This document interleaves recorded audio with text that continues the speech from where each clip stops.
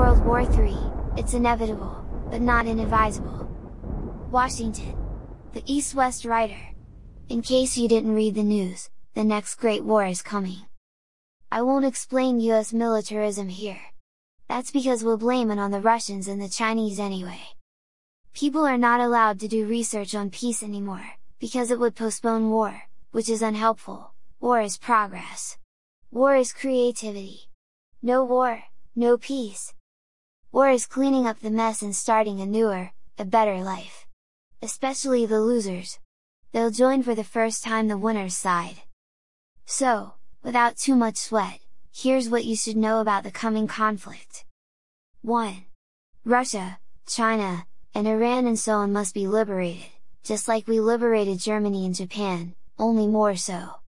So, if you stay in those countries and don't belong there, get out. 2.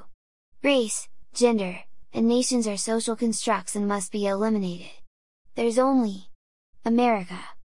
If your place is still an anti-America, worse, a monoculture, we'll send a lot migrants over there to make you very, very diverse. 3.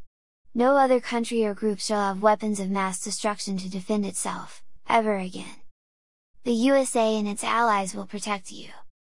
4. We will call the leaders of our enemies racist, homophobic, misogynist, women-hating, war criminals. This will be written in the history books. There's still time for history deniers to step down, in no chronological order. Or, we take you out one after another, or all simultaneously or whatever. 5. A global system of governance and banking shall be established under the control and leadership of Wall Street and the Clinton Foundation to govern the affairs of mankind. 6. Russia will become a The Economist subscription. China merges with Disney. Syria and Libya shall be made iPhone apps. The South China Sea shall be renamed American Sea. We will also accept International Sea, because that's the same. 7.